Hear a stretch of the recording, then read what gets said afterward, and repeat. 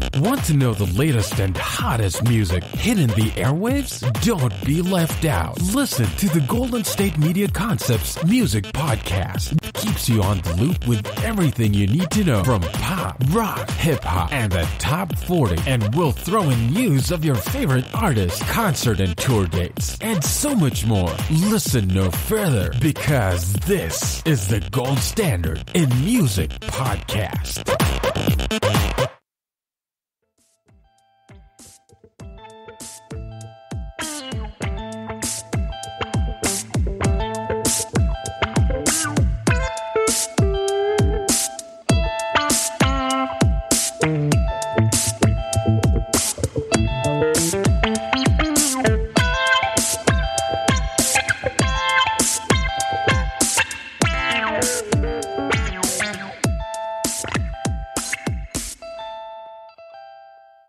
What is going on, everyone? Thank you for tuning in to the GSMC Music Podcast, brought to you by the GSMC Podcast Network. I am your host, Lillie Holmes. Today, as of always, we are going to talk about a multitude of topics, starting with the best of Taylor Swift. We're also going to talk about the Pitch Perfect soundtrack, a movie that defined my middle school years. And I'm going to give you guys the best road trip songs if anyone is feeling more comfortable with traveling as we're slowly starting to step out of the pandemic. If you're getting back into maybe road trips, if you don't want to get on a plane or a boat just yet, I'll let you guys know what the best road trip songs to listen to are. And finally, we're going to talk about Post Malone, my favorite rapper. I'm sure we all can agree Taylor Swift is usually a punching bag when it comes to pop industry and making fun of it. I personally think we talk about Taylor Swift's relationship a lot more than all of her remarkable success in her career. I am not a Swiftie, or at least I would not call myself a Swiftie by any means, but Taylor Swift is an artist I grew up listening to, I'd say frequently, and I still listen to her music today. I do not sit here and await her albums when she announces that she's releasing one. But once in a while, I will go check out her new music if she has released it. It's not like I sit there and I listen to every single song on the album like I may do with Justin Bieber or a few other artists. But definitely a fan of her music, and I think she is very, very talented. And I have her favorites. I'm sure a lot of you may know Taylor Swift started out as a country artist back in 2006.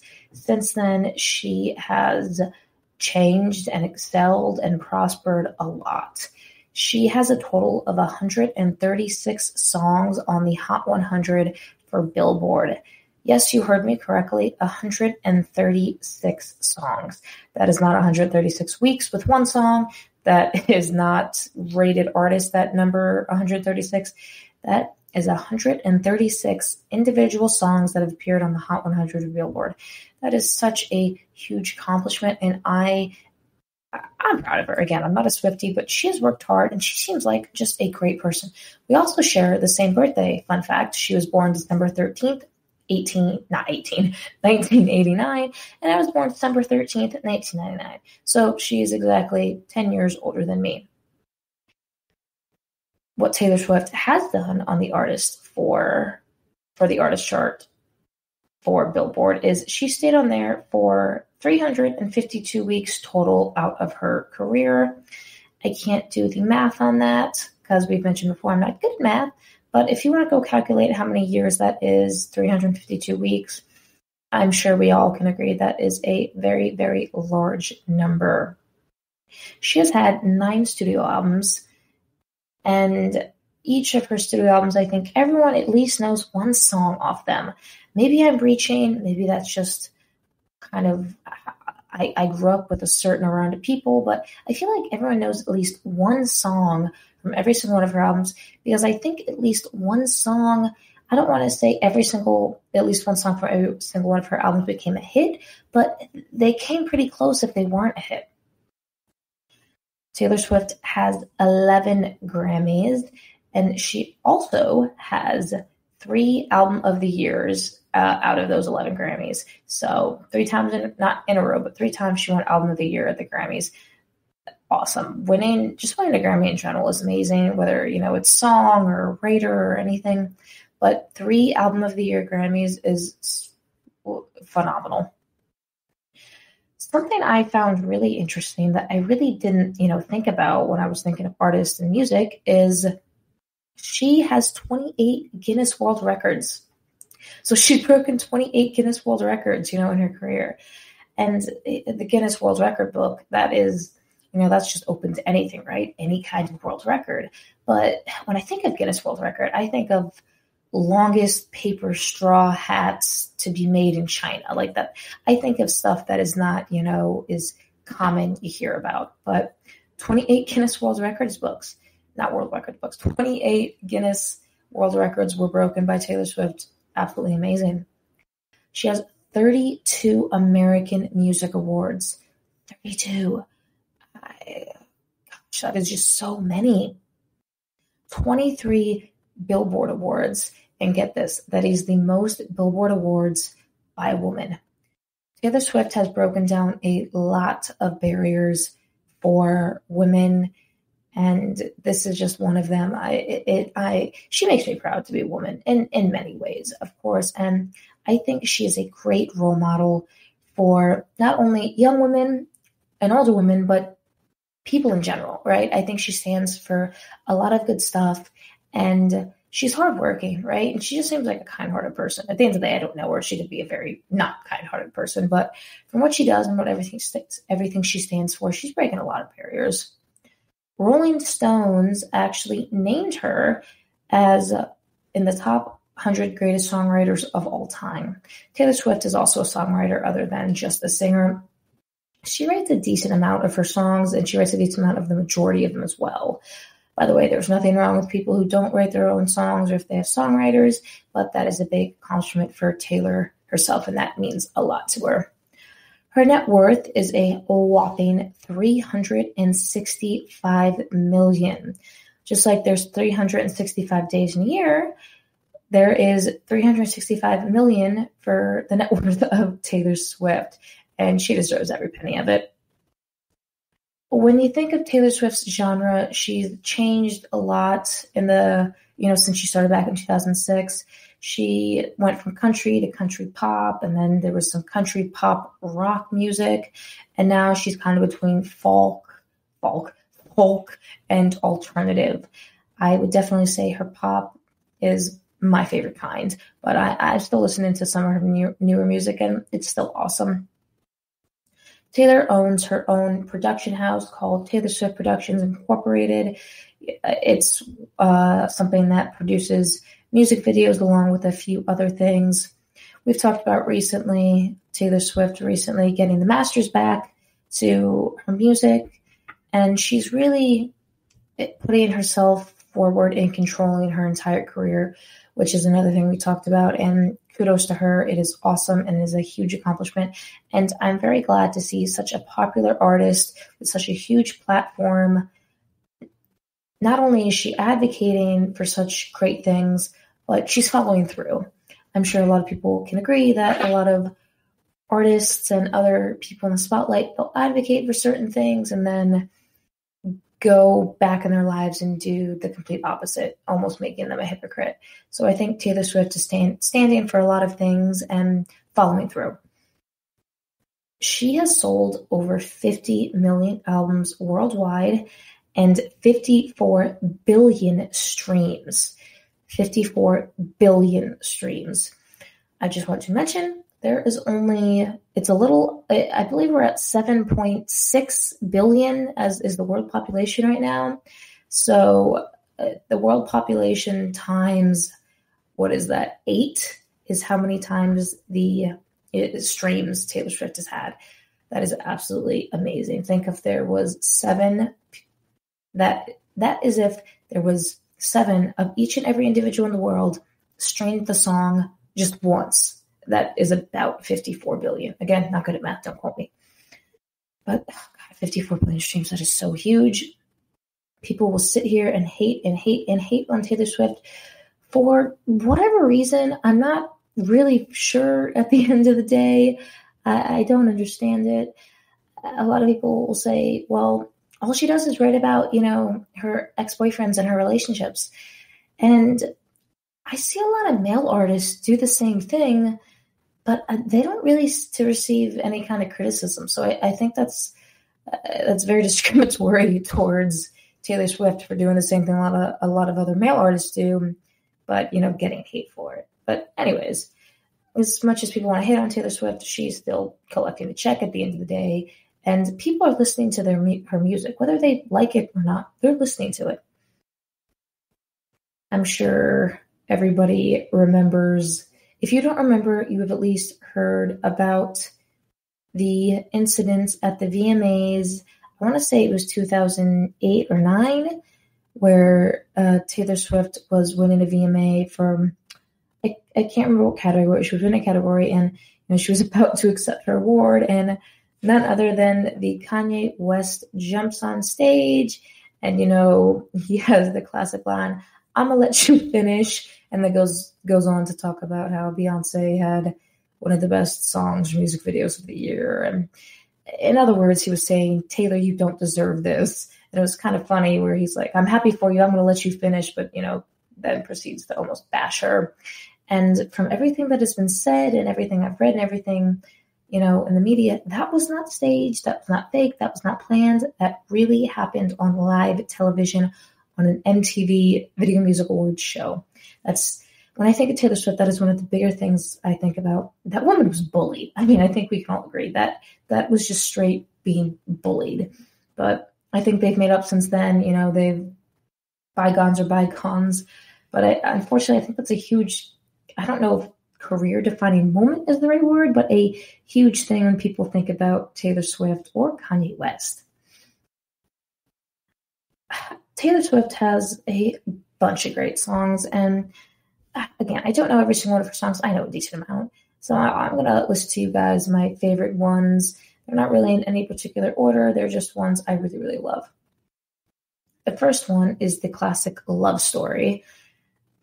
I had to play this for my boyfriend the first time the other day, and it was so upsetting that he had never heard it. I feel like we're classic, age generations. We're both 21. The song, he should know it. When Taylor hits that line, "Marry Me, Juliet," you just get so excited. It's the best thing ever. I've always said that I don't want to be proposed to in front of a crowd of people, but if I get proposed to on, someone while the song is being played in public at a concert or something, that is acceptable. I have seen 2 or 3 different videos where, the song was being sung.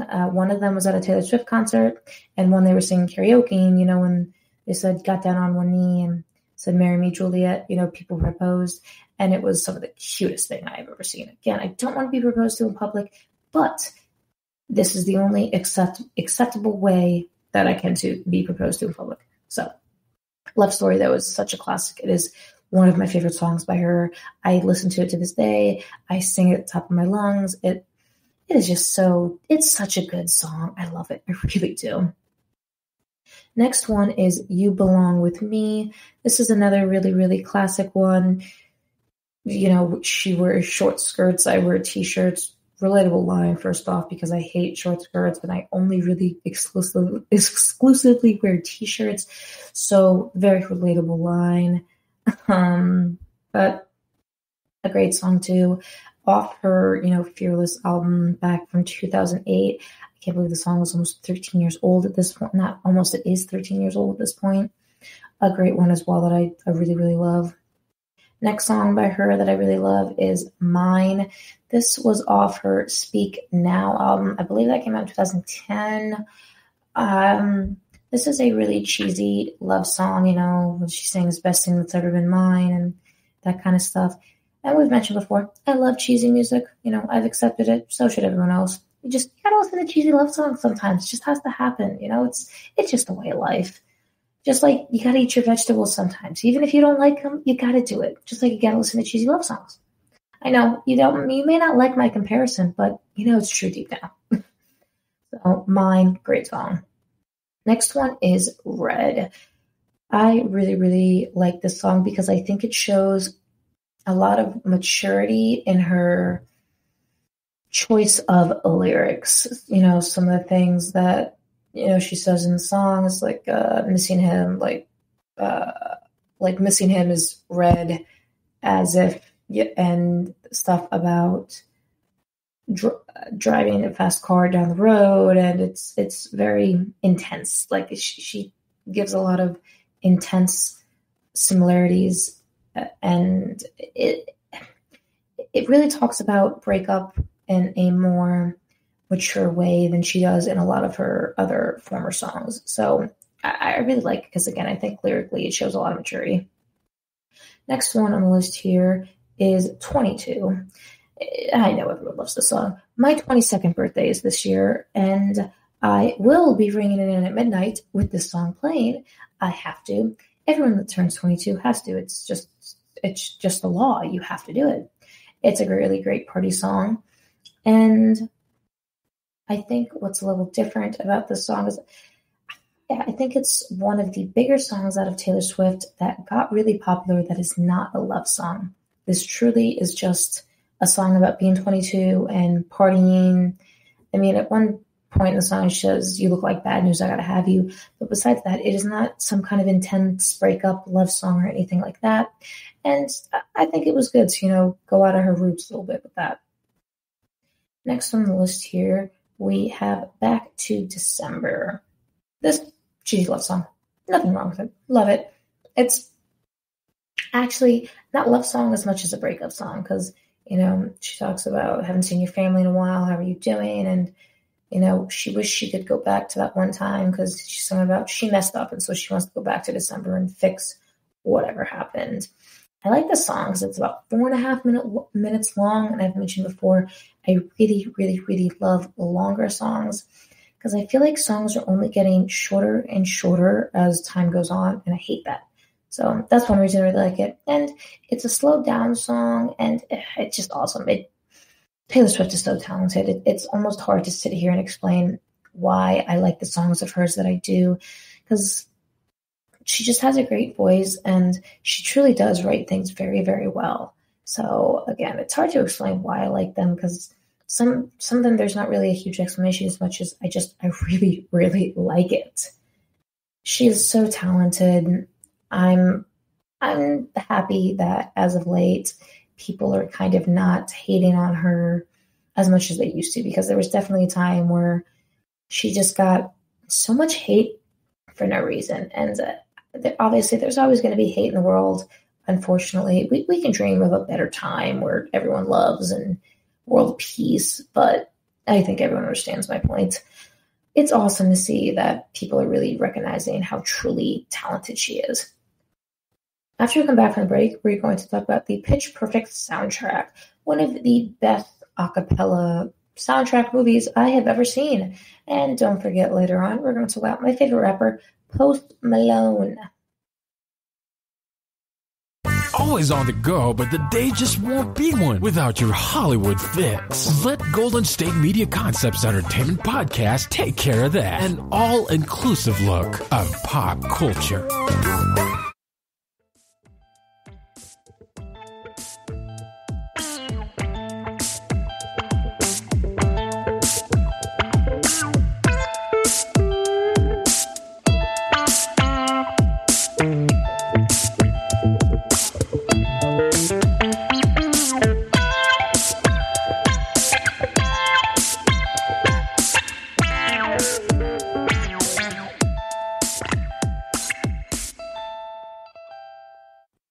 Welcome back, everybody. We're going to be switching gears from Taylor Swift to the Pitch Perfect soundtrack.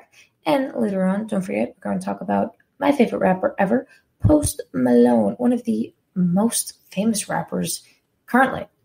But now, we're going to talk about the Pitch Perfect soundtrack.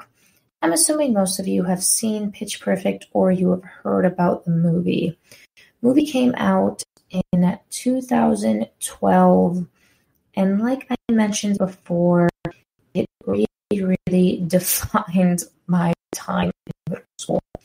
When the movie came out, I remember everyone was trying to do the Cup song. When Anna Kendrick does the song with, I don't think it's a solo cup. I think it was just a plastic cup. But used that as her instrument. And I remember everybody was trying to learn how to do it. And some people couldn't, some people couldn't.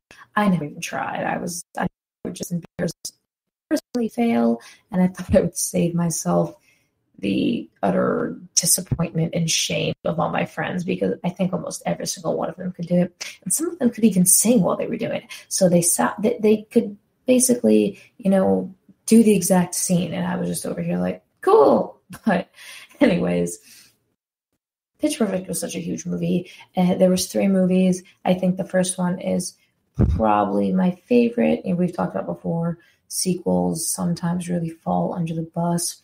I love Pitch Perfect 1. Pitch Perfect 2 is meh. Pitch Perfect 3, really love that too. 1 is definitely my favorite. So the Pitch Perfect soundtrack for the first movie was the 6th best-selling soundtrack of 2012. 6th best-selling soundtrack. That is absolutely amazing. To be in the top 10 of any kind of, list is awesome. And, to be 6th for best-selling soundtrack of 2012 is so cool. I really love the music. I really love the movie. And they had such a huge variety of music on there. All of the songs, I believe, were covers, and some of them were, made to have their own kind of spin on it.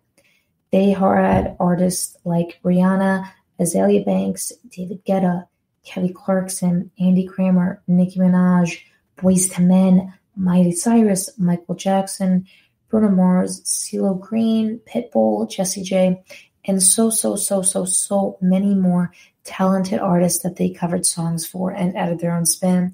And in my opinion, some of it were made even better. The album also became the best-selling soundtrack of 2013 in the United States, with 793,000 copies sold in 2013 in the United States. So awesome. That is so many. I think this movie and the soundtrack too really took the world by storm. And by world, I should say world. I mean the United States. I'm not sure how well it did globally. I just know how well it did in the US. It was I'd say the Cup song that got the most popularity and recognition from the movie. It was such a huge trend on YouTube. People were trying to, learn how to do it and sing, and they started making up their own songs, but using a cup, doing their own kind of beats and their own kind of rhythm. And a revolution is the wrong word, but it started such a huge trend that it really defined middle school for me. As of April of 2015, over 2 million copies were sold in the United States for the Pitch Perfect soundtrack. At this point, they were already, I believe Pitch Perfect 2 had already come out, but the first Pitch Perfect soundtrack was still making huge headway, selling 2 million copies. For those of you who are not familiar with the Pitch Perfect movies, it's basically a movie about an a cappella singing group in college. And, the main character, Becca, she's a little more on the edgy side. She wants to be a music producer. And, but her dad really wants her to join, some extracurriculars on campus. And, she decides to join the a cappella group because she really loves music, even though it's not really her thing. She falls in love with all the girls and the competition, and she starts having so much fun. And, the movies are kind of about that and all the trials and tribulations of college and a cappella competition. There's a cappella, and of course, pop is the main genre of everything they sing. Like I was talking about before, the song Cups by Anna Kendrick peaked at number 6 on the Billboard Hot 100. That is no surprise there. I love the song to this day. I still listen to it. I don't know who originally came up with the idea of using cups as a musical instrument, but it is so intelligent and creative. It is just an awesome idea, and I really, really enjoyed it. Cups had a few different versions. They have the original version that you see in the movie, when Becca's doing her audition. Then you have the regular, you could say, pop version that was released with, I believe it was the bonus edition of a soundtrack that is longer, and then you have a remix version as well. I think I like, I don't know, I think I like the original the best, to be honest, the original Cup song. I think because just the first time I watched it, I thought it was just the coolest thing ever. So that just kind of sticks in my head, and in a nostalgic way, it's going to always be my favorite. The Bella's final song was at 85 on the Billboard Hot 100. And yeah, I know 85 in comparison to 6 is pretty low, but we've talked about it before. Being on the Billboard Hot 100 in any way is a huge accomplishment that, you should be proud of. The riff off from the movie was at 86 on the Billboard Hot 100. So 3 different songs from the soundtrack, did well on the Billboard Hot 100. So the songs and the soundtracks were just so big and were so popular. 97% of Google users liked the album. I just thought that was just a little fun statistic when I'm Googling movies or, soundtracks or anything. I'm sure a lot of you will see on to the right of the screen, it will give how many users, liked or disliked or what they thought about whatever the topic is. And 97% of Google users liked the album. That's cool. A really interesting fact about the movie is all the singers sang in the movie. So no one, was doing lip syncing and someone else was filling in for them or anything like that. All of them either could sing or they practiced singing for the movie. Some of them sang live on set and some of them pre-recorded their singing, but they all did really sing and they learned how to sing a cappella for the ones that didn't already know how to do it. So I think that is really, really cool. I've mentioned before, I was really heartbroken when I found out that Zac Efron, aka Troy Bolton, was not the one actually singing in the first high school movie, and it was Drew Seeley. So now I'm always very skeptical when I'm seeing singing in movies if the singer or the person who's singing is really doing the singing or if someone else is doing it for them. So very skeptical. But I was really pleased to find out that, all the actors and actresses either already knew how to sing or learned how to sing and learned how to sing a cappella. A cappella is a whole, different thing than just regular singing because your voice is an instrument, of course, but especially in a cappella, that takes on a whole new meaning. So to learn how to do that is when you're not naturally, or I shouldn't say naturally, when you're not a singer already is, I take it, such a difficult task to do. So it's just such a cool thing.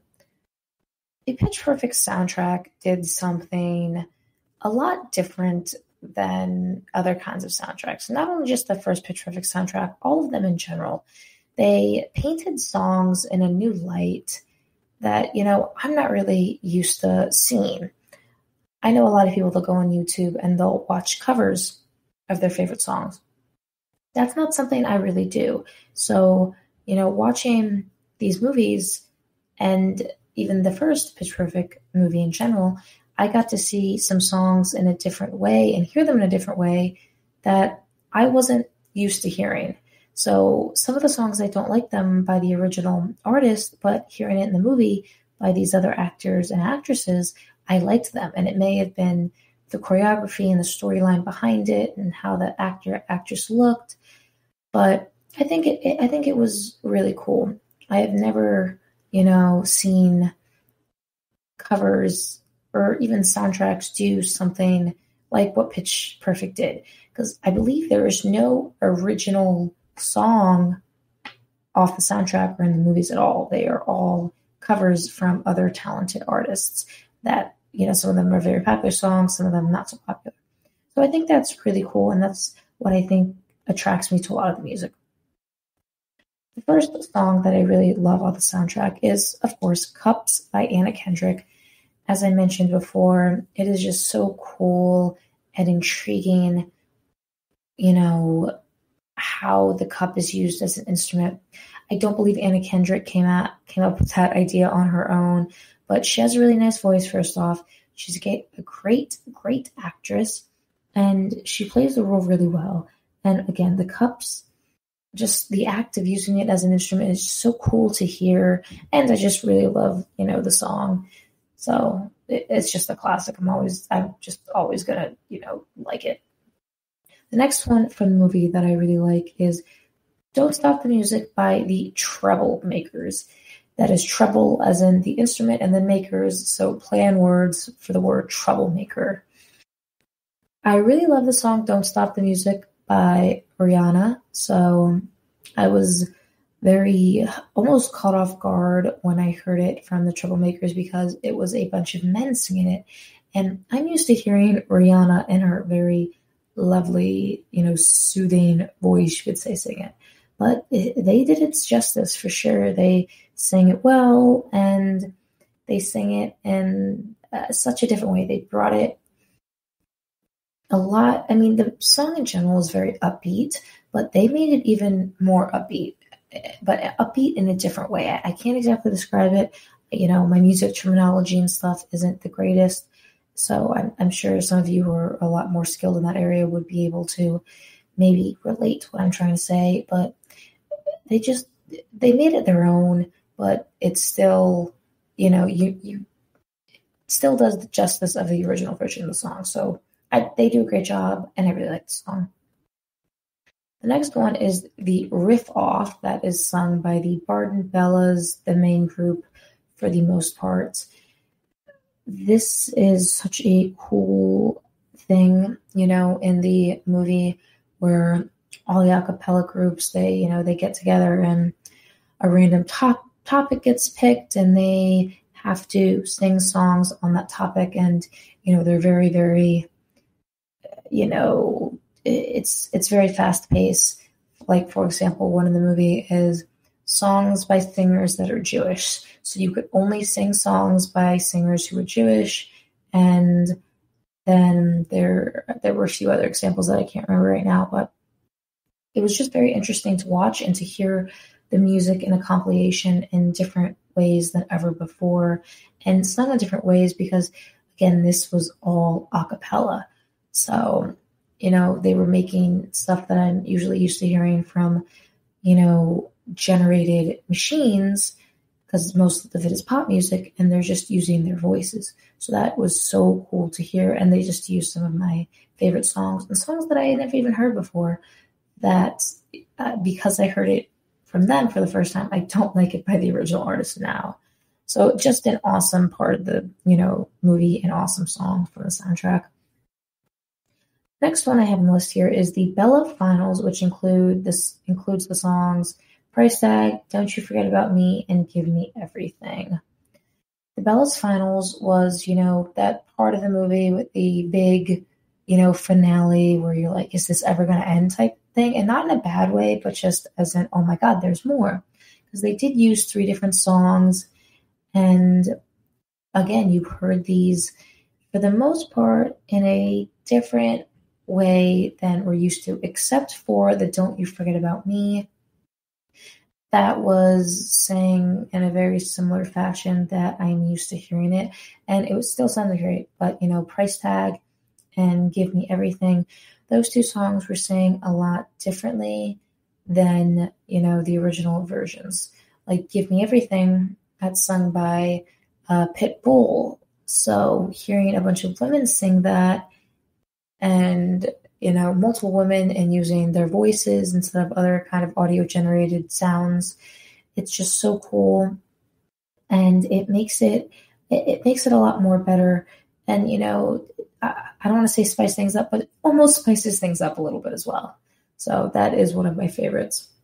Next one on the list here is Since You've Been Gone. This is sang by a multitude of people in the movie, originally sang by Kelly Clarkson, but it's done by 5, 6, 7 different people because it's used in the audition, and that's the song they have to sing for the a cappella groups. And I was only used to hearing Kelly Clarkson sing it. So when I got to hear it from 5, 6, 7 different people, I don't want to say it opens my eyes, but it kind of opens my eyes to how good the song was. Before, I kind of just took it as, it's another Kelly Clarkson song. But hearing it and seeing all the different types of passion, you could say, the singer is, even if it was acting, defined the song in a different way for me, so it made it even better. And I do like the song by Kelly Clarkson herself, but hearing it sung by different people with voices I've never really heard before made it even better. Again, Pitch Perfect soundtrack, they did stuff just really interesting that, at least in my lifetime, I'd never really seen it with movies. And it is a movie that really revolves around singing, and I love music, hence why I am talking about what I'm talking about right now. If you haven't seen the Pitch Perfect movies, I definitely recommend, if not all of them, I'd say the first one. It is my favorite.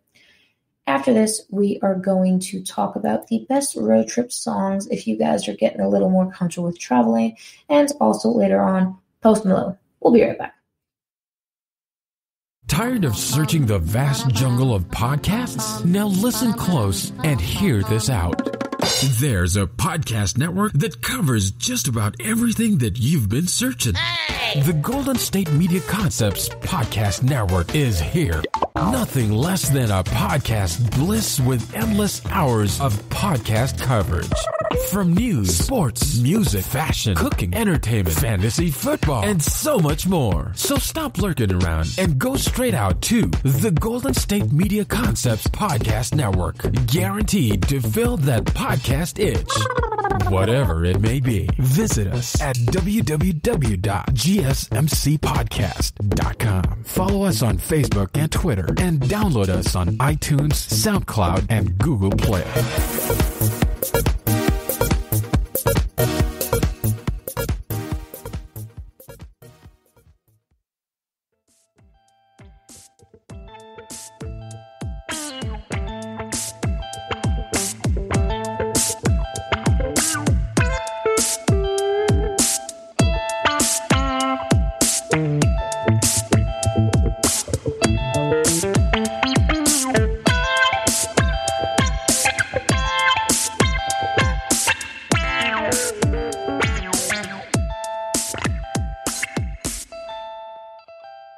All right, everybody, moving on. Let's talk about the best road trip songs.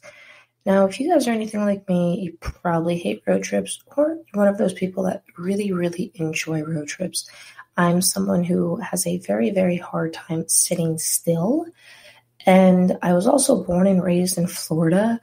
So, I mean, you can road trip around Florida. You know, I'm originally from the East Coast, West Palm Beach, and now I live, on the west coast of Florida. So I go back and forth between there a few times a year because I have family over there. It's about a 3.5, 4 hour drive.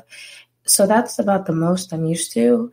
But, Florida isn't like other states, which I always forget. I have a friend who lives in Massachusetts, and he's like, oh yeah, I work in Maine, and then I go to New Hampshire at least once a week to go see my cousin or something like that. And at first I'm like, you go to 3 different states every week? And then he's like, well, yeah. He's like, New Hampshire is only about 45 minutes one direction, and then Maine is about an hour in the other direction. So I often forget that other states can just jump back and forth, between state lines so easily, because, again, that's not really a Florida thing.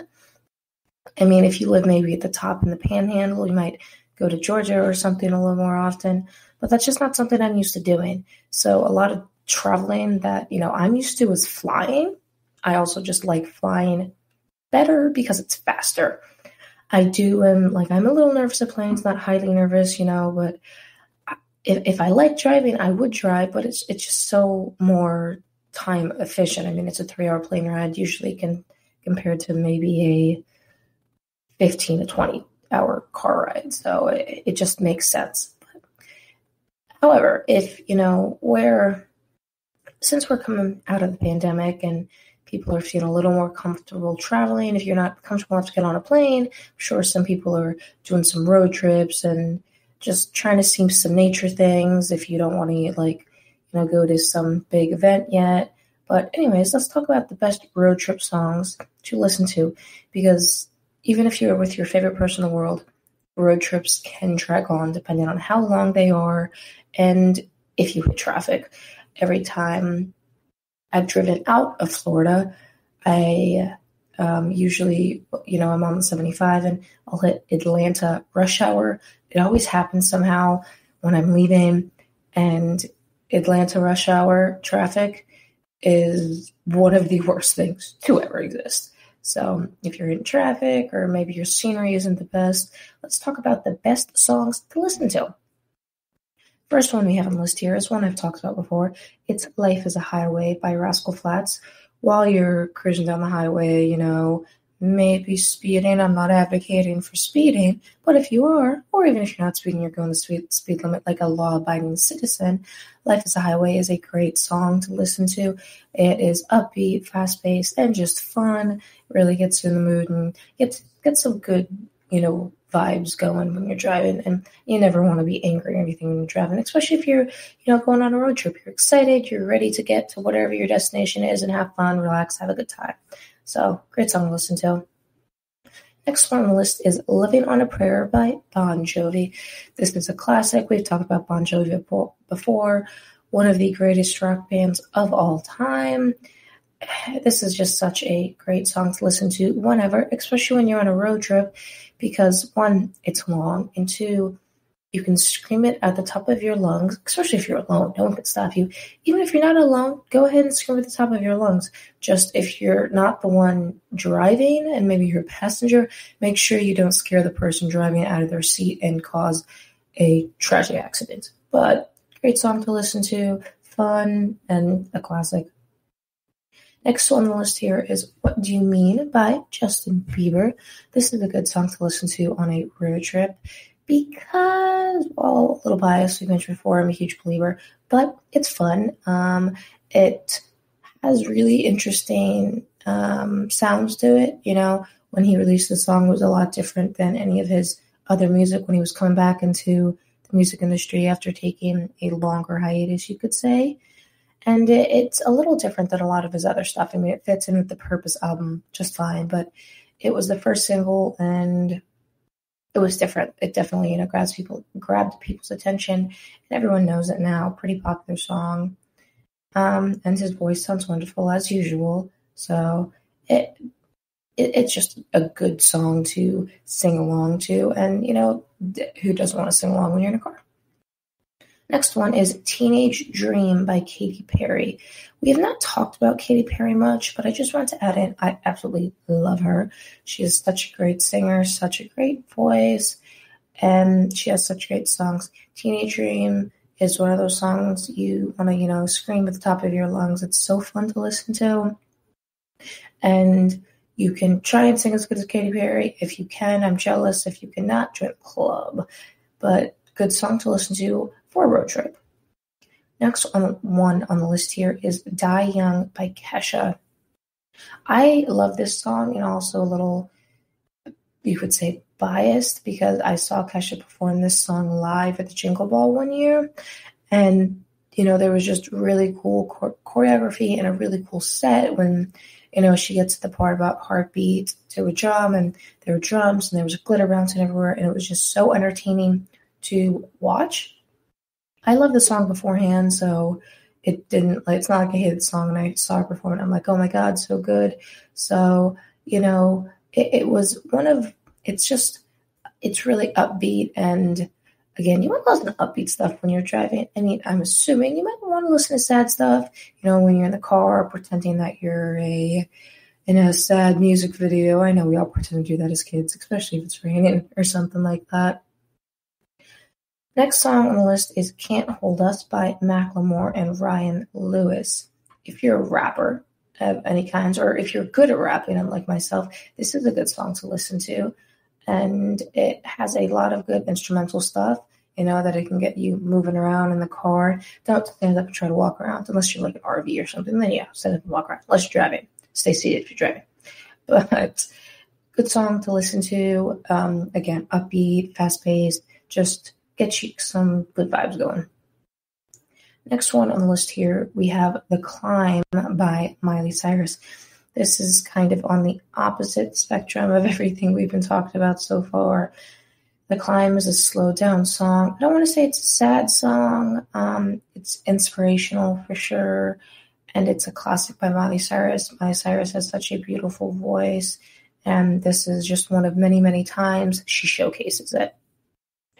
I love this song greatly. I sing it all the time, listen to it all the time. I also think it's a good song to sing in the car if, you just need to belt your heart out about something, whether it's good, bad, or whatever. Just start belting your heart out, whether you can relate to lyrics or not.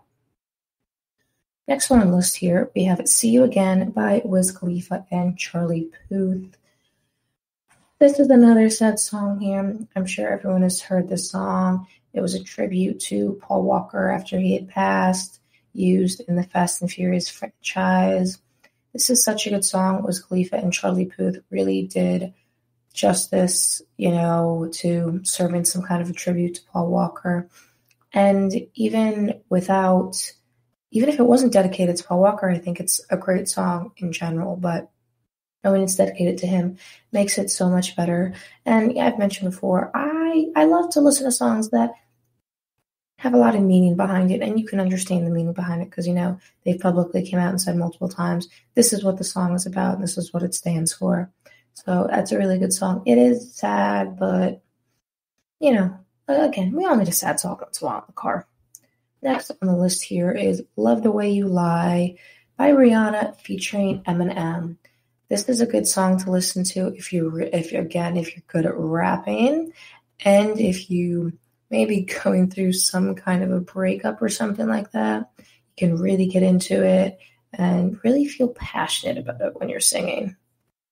Another good thing about Love the Way You Lie is there is a part 2 to the song. So, if you're on a road trip and you got a lot of time to kill, you can listen to both parts and either debate with the passengers or have an inner debate with yourself if you're by yourself about which one is better. I personally like the first one better, part 1, but part 2 is great as well.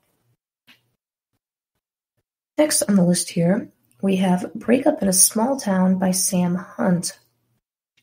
We've mentioned this song before. Sam Hunt is so talented, and I really like this song by him.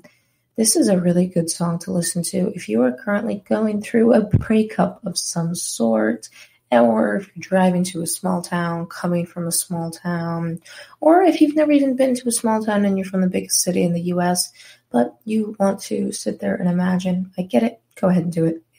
It's such a good song to listen to. Next on the list here, we have Pop Princess by the Click 5. This is definition of early 2000s pop music, boy band type stuff. I mean, it's a good song to listen to for a road trip in the car because it's as cheesy as can be. And if you're by yourself, nobody can hear you. People might be able to see you through your windows, depending on how tinted your windows are. But it's a song that is catchy, and even if you don't want to admit you like it and sing along to it in other places, you can do it in the car because all rules with music is just goes out the window when you're in the car. Next on the list, we have Storm Warning by Hunter Hayes. This is a country song over here, just like a Breakup in a Small Town. I love Hunter Hayes. He's so talented, and he has such, I'd say, interesting songs. I really like the song Storm Warning. If you haven't heard it, it is about just basically a girl that hits him like a hurricane, a tornado, and in a bad way, it kind of tears him apart and stuff like that. And he wishes he had a storm warning that she was coming so he could take cover. I think Hunter Hayes does a great job of using such interesting ways to sing about people and things in his music. He's so talented, like I mentioned. And one reason I really like the song and singing along to it, it's not at all what you think about when you first hear the name of it. And it's a good song to sing to in the car because it is, again, even though it's kind of talking about a negative thing like, oh, wish I could have seen this bad thing coming, it's really upbeat and it has some great guitar in it. So Next on the list here, we have Big Girls Don't Cry by Fergie. Oh, this is such a classic song. Fergie is awesome. This is a song that I want to sing in the car because it'll get your heartstrings pulling, even if you don't have anything to cry about. Even if you're a big girl who shouldn't be crying, but you end up crying. It's okay to cry, by the way. Big girls can cry. Everybody can cry. Very normal. But this is awesome, and it will really get you in your feelings about something, whether you have something to be in your feelings about or not. I'm sure we've all been there where you don't exactly have anything to be sad about, but then you hear a sad song and you're almost making up imaginary sad scenarios in your head so that way the music can hurt you more. Next on the list here is Single Ladies by Beyonce. You gotta listen to this in the car. You just have to, especially if you're a single lady. I myself am not a single lady, but I still listen to the song a lot, especially when I'm in the car. It is a classic by Beyonce. It's awesome. It's fun to listen to. And it's one of those songs that there's not much, deep hidden stuff behind it. It's just a fun song about, being single and stuff like that. So, Beyonce always hits it out of the park with whatever she's singing or talking about. So, good song to listen to on a road trip. Next one on here is 7 Things by Miley Cyrus. I'm a huge Miley Cyrus fan. I mentioned before, I grew up in the generation of Hannah Montana, so I've grown up with her. And, she's matured, I've matured, and I'm still a huge fan of her music. 7 Things, song's over 10 years old at this point, but if you don't know what it's about, which I'm sure you've heard it at least once, but again, if you have not, it is about Miley talking about the 7 things she cannot stand about this guy who she likes, but she knows she shouldn't be with him. Oh, that typical cheesy young love story stuff, but I'd almost call it some kind of, it's in the pop rock category very much. It's really fast paced, and it's almost a headbanger song. Like you really want to bang your head to it, even if you're not someone who bangs their head, which I'm not, but it makes me want to bang my head. And maybe that's from the music video because she's so intense in the music video with, I'd say, rock vibes compared to pop. So that is, really, really good to listen to in the car, especially, if you're in a fight with your partner and you just want to spelt out some lyrics. Next one on the list here, we have Airplanes by B.O.B. featuring Hayley Williams. This is such a good song. I love it, always have. And especially if you're a passenger in the car and you see some airplanes flying by, you can start singing this song and start relating it to your life in some way or another. This is just a good song to sing in the car because even though it's kind of faster paced, I think it's a relaxing song to listen to for sure. And you want to be somewhat relaxed when you're in the car on a road trip. Never good to be angry in the car, especially if you're driving and you're stuck with a bunch of other people. Next one on the list here, we have Baby by Justin Bieber.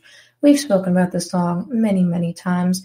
Whether you like it or you hate it, you know the lyrics, and it's catchy, and you want to sing along to it. And you want to rap Ludacris's part. It's just everything about it. So cheesy, and it's just something to sing in the car, especially if you don't want to admit you sing it or listen to it anywhere else. In the car, on a road trip, if you're by yourself, is the best time to do it. Next one on the list here, we have Breaking Free by the cast of High School Musical. Troy Bolton, Gabriela Montez, a.k.a. Zac Efron, and Vanessa Hudgens. This is a great song to sing in the car, especially if you're, Generation Z or younger millennial. Really, I would say defined the childhood. So, if you have more than one person in the car from you, you can hit the duet. You can go back and forth singing the song. And it is a great way to get distracted and almost step into another universe, especially if you love the movies, because you can really put yourself in there and really get into what is going on. Road trips are, they can be good and they can be bad. I gotta say, over the past few years, I haven't minded them as much when I'm traveling with my boyfriend because obviously you would assume I enjoy spending time with him, which I do. So a few hour road trips, in the car with him are not as bad as they used to be when I would be stuck in the car with my grandparents for 3-4 hours with complete silence, no radio, no nothing, and barely ever stopped for a bathroom break because they were determined to get everywhere at a certain time and not hit any kind of traffic. So, if you're getting back and traveling and you're feeling more comfortable because, things are starting to look up from this pandemic, definitely hit up some of these best road trip songs. After we come back from the break, we're going to talk about my favorite rapper, not the best rapper, Post Malone, and all of his great accomplishments and what he has done over his career. Watching TV has changed over time. Streaming has become the new norm. That's why Golden State Media Concepts television podcast dives headfirst to the world of cord cutting. Want to be on the loop of what's hot in Netflix? Or if it's not a preference, what about original shows in Hulu? We've got you covered. Join us as we fill in the blanks and talk about movies to stream and what show you should be binging. This is the Golden State Media Concepts television podcast.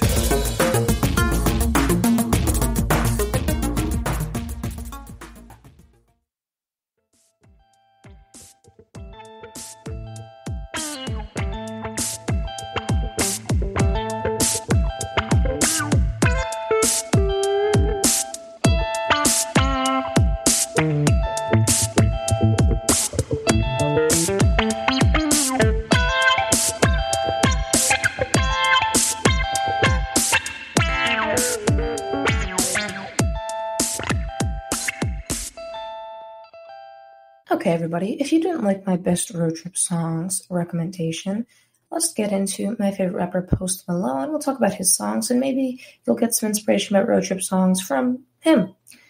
For those of you who don't know, Post Malone's real name is Austin Richard Post. I did not know that, so finding that out was very interesting. And yeah, I know, I just said he's my favorite rapper.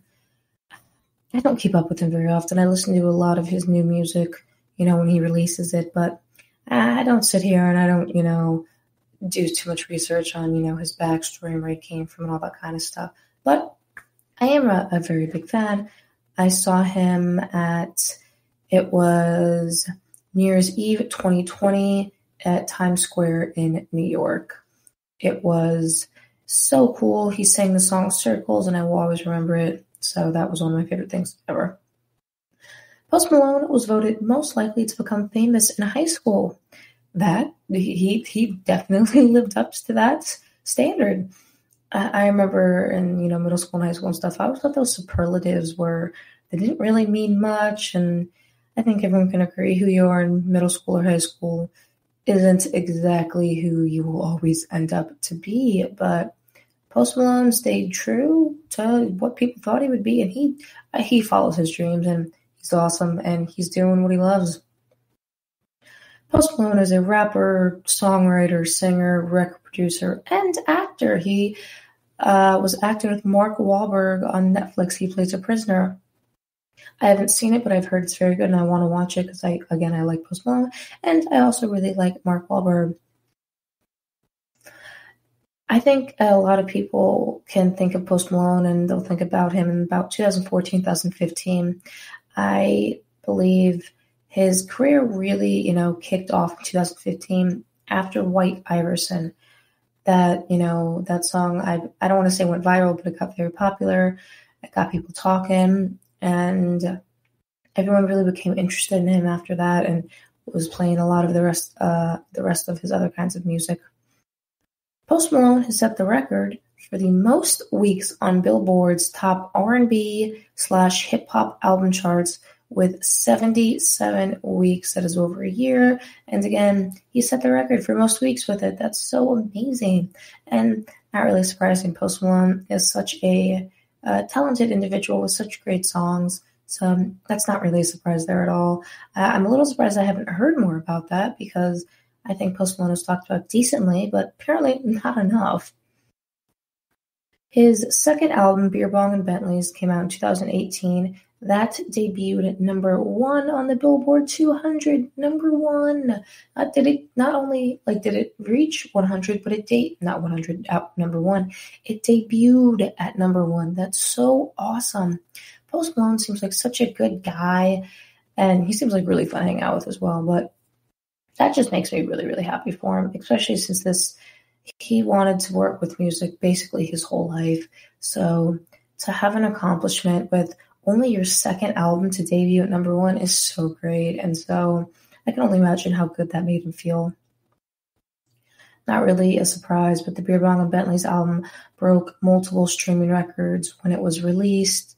With how well White Iverson did and how well it was played and everybody liked it, it's no surprise that his second album was highly anticipated and that it broke so many streaming records.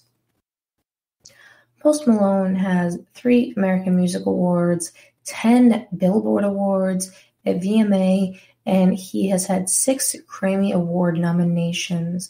He has not won a Grammy, but he's had 6 award nominations, and just being nominated for a Grammy is a huge accomplishment, and I don't think rappers usually get as much recognition in the Grammys as they should, because rap is such a talented genre that people, I think, often gloss over for a multitude of reasons. But 6 Grammy Award nominations is so good. So awesome for him. Something really, really interesting about Posty is in August of 2020, he became the first ever solo artist to be on top of both the U.S. Billboard Rap Airplay and Adult Contemporary with the songs Circles and Rock Stars, 2 of my favorite songs, by the way. I said it earlier, I'm so curious as to why don't we hear more about Post Malone. I think everyone talks more about his tattoos and his hair than anything else, but he's such a talented individual and he seems so cool. I think Post Malone deserves all of the awards and, recognition he gets, and even more recognition. I'd like to see him a lot more in the media, but, think about it. He may not want to be too much in the spotlight, because I'm sure people have seen spending too much time in the spotlight can almost tear down your career for whatever reason. I wouldn't know. I'm not famous by any means, but he may be content, just staying where he is. Again, he's doing what he loves, and he really, really loves to make music. Post Malone received Diamond certification by the RIAA in the U.S. for his song Congratulations. I think of White Iverson, Congratulations, and Rockstar when I'm listening to, or not when I'm listening to, but when I'm thinking about, his songs in his earlier career. Those are the songs I heard, first. I remember I had only heard White Iverson by him, and I liked it. I had it on my playlist, but I wasn't really listening to any of his other music. And me and my friends were on our way back from a football game in high school. And she was like, "Oh, put on the song Rockstar." And I'm pretty sure I put on the song Rockstar by Nickelback. And she's like, "No, this isn't what I meant." I'm like, "What do you mean?" She's like, "No, by Post Malone." And I was like, "Oh, I haven't heard it." She's like, "What do you mean you haven't heard it?" Because I guess it was really popular at the time. And I don't know, I guess I was just a little behind for whatever reason. And I put it on, and I was like, "Oh, wow, I really like this song." And I guess I was surprised because when I heard White Iverson for the first time, I went and I checked out the rest of the songs from that album, and I didn't like any of it. So I thought it was just like, oh, I only like one of his songs. I'm not going to like anything else. But I listened to Rockstar, and then Congratulations also was big around the time too. So I knew those 3 songs, and I was listening to them a lot. So when he released his next album, I was really, really on top of it. And I would say I like most of the songs off of it. So again, he's so talented, and I wish people talked about it more. But is what it is. Something really interesting about Post Malone is he grew up as a DJ, and he really loves alternative rock music. He, didn't exactly grow up wanting to be a rapper or singer. He wanted to DJ. And, I've seen pictures of Post Malone back in the day. No tattoos, no dreads, just this baby-faced guy DJing. And it's almost so weird to think about how much life and how much things can change with people. And, I don't know if he ever imagined he'd be where he is today with all the fame and fortune he has and how many people love him. Like I said, he loves alternative rock music. And to be honest, that's not a huge surprise. If you listen to a lot of his songs, I think you can agree they have rock tones to it. Even though they're rap, there's a lot of rock tones. The song Over Now, I believe that's off the Beer Bong and Bentley's album, that has rock tones to it for sure. So I think Post Malone has been doing a great job of incorporating some rock music into his rap. I'm really loving it. I love rock music, and I also like rap music, and I love him. So that's all crossing over very, very well. All right, let's talk about the best songs by Post Malone. And by best, I mean my favorite. Obviously, best and favorite can be very subjective. Some people, might say his best songs are the ones that have won multiple awards and stuff like that. And some people might say, no, it's these underrated songs that no one ever talks or listens to. So I have my list here, and if you like them, you like them. If you don't, or if you haven't heard them, I'd recommend go listening to it because, in my opinion, I think they're really cool songs. First one on the list here is Circles. Mentioned this song before. I saw it, I saw him perform it live in Times Square, New Year's Eve in New York, 2020. So cool. And he sounds really good live. Not everybody can perform live as well as they maybe can record the music, but Post Malone sounds so good live. And, you can't, I don't know if he does, but he doesn't really sound like he auto-tunes as much. He sounds very similar to how he does in, just regular recorded songs.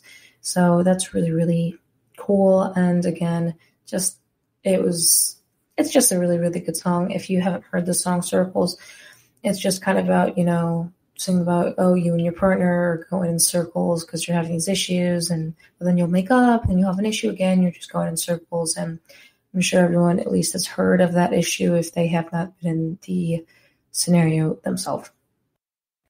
Next on the list here is 1,000 Bad Times. I really like this song. If you can guess, it's about having 1,000 bad times. He's, singing about a song with this one partner, and she's kind of crazy. He doesn't really want much to do with her, and he can tell she's kind of using him, and it's not going to last. And he should kind of save himself the hurt, but he's been hurt. He's had 1,000 bad times, so what's another one? That kind of scenario, which I have to admit is not the greatest logic to have. I mean, just because you've been pricked by 1,000 thorns doesn't mean add the 1,001 thorn to that list type thing, But it's a really good song, and I really like it. Next one I have on here that I really like is I Know. I love this song. I think it is very in line with some of his typical stuff, what everyone's used to hearing. I think it is probably one of the, I'd say, most underrated songs of his. I mean, it wasn't a radio single or anything like that. And unfortunately, artists' most popular songs usually are radio singles just because the radio is really popular and it gets the word out about a song and more people listen to it, and it just hits masses of people a lot easier. But it's a really good song, and I really like it. Next one on the list here is Stay. This is one of Post Malone's sadder songs. It is about, kind of going through a breakup and, talking about speaking to a partner. It's like, oh, can you stay here and we'll talk and maybe we'll have a few drinks, that kind of stuff. And it's off his debut album, and it's really sad because Post Malone just sang with so much passion, and you can hear a lot of heartbreak almost when he's singing the song, because you can almost hear him saying to someone that it's not going to work out, but let's go ahead and kind of try even though we're destined for failure type thing. So it's a really good song. Next on the list, we have Over Now. I mentioned this song before. This has a lot of alternative rock tones to it. This is just kind of about, him and the partner are over now, and he's gonna go out and date other people, kind of flaunt in the ex-partner's face, stuff like that. And he doesn't really care, and he's almost singing in a ruthless way, that he's gonna act really ruthless and almost spiteful towards the ex-partner. So, sometimes some bad stuff may have went down there. Next on the list, we have Wow. I'm sure you guys might have seen this in I believe it was a Sprite or Doritos commercial. May have been both. It was a Doritos commercial. This song was used, and Post Malone was in the commercial as well. He's, advertising I believe it was the Doritos Limon chips, Post Malone Limon chips. Really good chips, by the way. And he was, getting it tattooed on his face. Not really, though, but he may have one day. I don't know. So, but that song is used in it, and that's how I heard the song, because it was it was a single on the radio, I believe, but it wasn't that big. It wasn't that popular. I didn't hear that many people listening to it, nor did I see it online or anything. But I kept seeing it in the commercial, so I finally decided to go look it up and listen to it. And it's a really good song, and I like it. Next on the list, we have Sunflower. This is a song from Into the Spider-Verse, Spider-Man, if you haven't seen it. I really like it. It's endearing, you could say. I don't know if heartfelt's the right word, but it's just kind of cute. Talking about how someone's, the sunflower and in their life and that kind of stuff. Cheesy, but nonetheless a great song. And Post Malone has a lot of diversity in his voice. He can sing, he can rap, and like with the song Over Now, and like we mentioned, he can sing like in alternative rock tones very well too. So, you get to see so much different diversity with him, and that's something I really like about him, and something you see with Sunflower. Next one on the list here we have is Candy Paint. I really like this song. It was another popular one of his off the Beer Bong and Bentley's album. It's, I don't know if it's my favorite off the album because that's hard to do, but it's definitely up there within my favorites for sure. Kind of just talking about cars, women, that kind of stuff.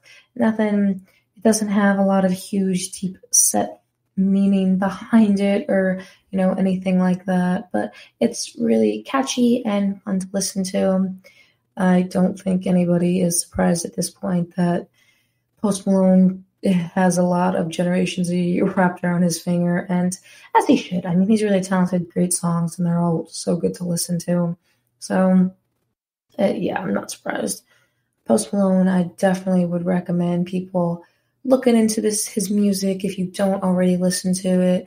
Really, really, really love it. And he seems like a really cool guy, too. I'd like to hang out with him at one point. Thank you guys so much for listening to the GSMC Music Podcast, brought to you by the GSMC Podcast Network. I would like to ask everyone to go ahead and please remember to subscribe to the show and write a nice review. It really helps us out. Also, please give us a follow on Facebook, Twitter, and Instagram. I hope everyone stays well, safe, and healthy. Maybe go check out some Taylor Swift or the Pitch Perfect soundtrack. Or, if you're going on a road trip, look into the songs. Or on your road trip, maybe, do some music discovery for Post Malone. Have a great rest of your day, evening, night, whatever it is. Have a good one, guys. We'll see you soon. You've been listening to the Golden State Media Concepts Music Podcast, part of the Golden State Media Concepts Podcast Network. You can find this show and others like it at www.gsmcpodcast.com. Download our podcast on iTunes, Stitcher, SoundCloud, and Google Play. Just type in GSMC to find all the shows from the Golden State Media Concepts Podcast Network, from movies to music, from sports to entertainment, and even weird news. You can also follow us on Twitter and on Facebook. Thank you, and we hope you have enjoyed today's program.